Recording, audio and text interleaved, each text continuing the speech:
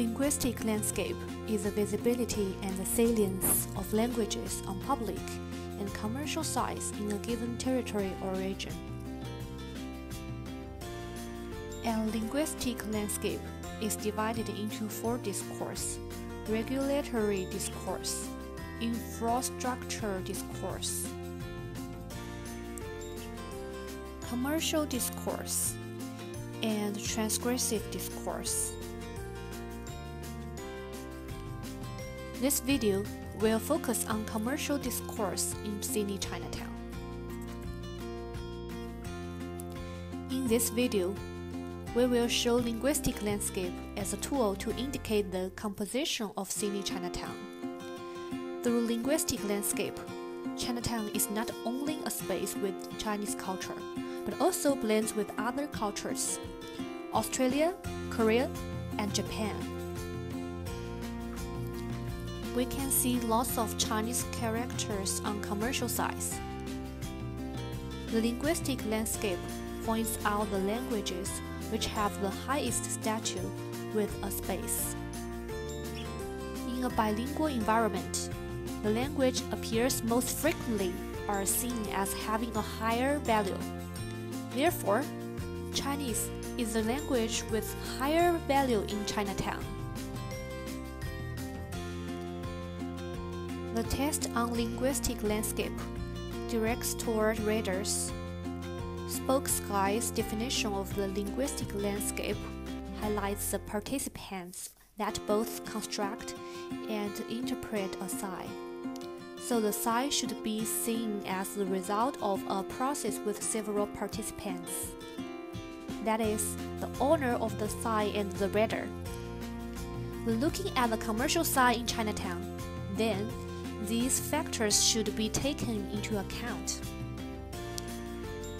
On this commercial sign, the owner uses both Chinese and English to indicate that this is a restaurant.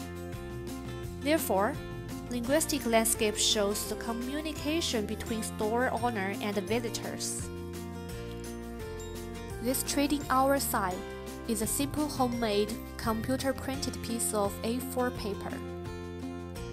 While homemade tastes may reflect a lower level of stability or point towards an emergent, inchoate form of organization. Besides the bilingual commercial sites, we could also find sites with Chinese only, and these sites often exist in Chinese gift shops, where you can send gifts back to China, and the migration and education service, which helps Chinese to get visas and migrate to Australia. Sydney Chinatown also has lots of English-only commercial sites.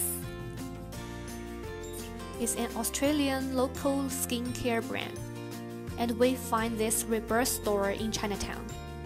In the booklet, all the information of the products is translated into Chinese to attract Chinese customers.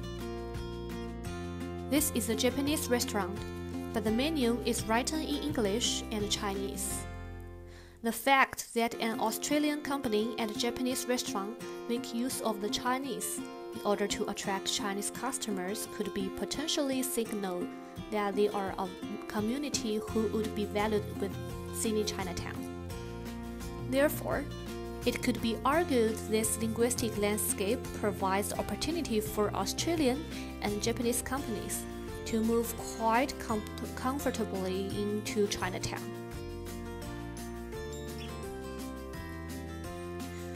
This blackboard only has English on it. It uses different colors, font styles, and hand drawings to attract customers. And it is an example of non-official sign. Non-official signs refer to private-owned shops and advertisements. Official signs are used by governments to set different rules. Backgrounds suggest that the greater linguistic diversity found on non-official side is due to many of the languages with a linguistic landscape not being recognized in an official capacity. Therefore, this bar advertisement, a non-official site, use wider variety of resources.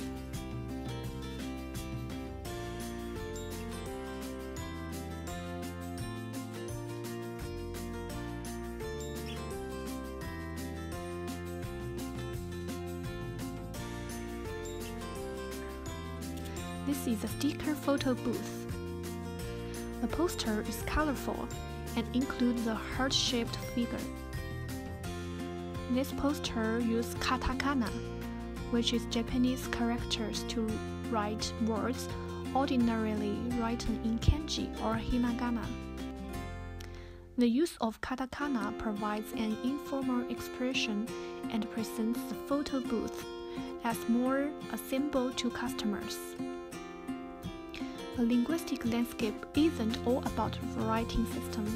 Both of color, font style, and design can affect the message.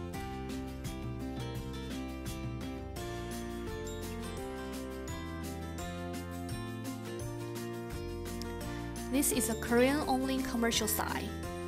This site doesn't have any English or Chinese translation, so it may attract Korean customers, or the owner would like to maintain exotic charm.